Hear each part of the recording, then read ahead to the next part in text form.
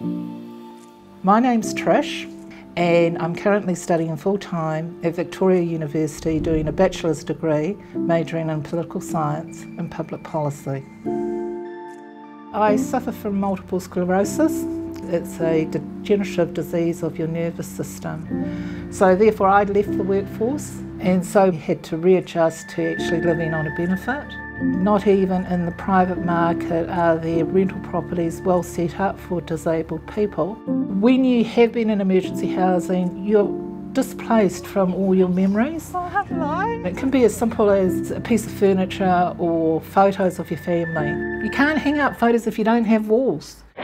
So to be able to walk into a home and then put up your familiarity, it meant that I went off to university to do my lectures and also my exams. When I was offered this flat, it was a week out from my exams and can you be there within 3 days? And my reaction was absolutely. And my lecturers and classmates, when I told them, they were just speechless, gobsmacked. You know, I said, "Are you mad? Can't you wait?" And I said, "No, I can't actually." It was my inspiration. I was going to give it my best, no matter what. When I got my marks, I actually got called into university by my lecturer. He said, "Congratulations, you got the highest mark in the exam."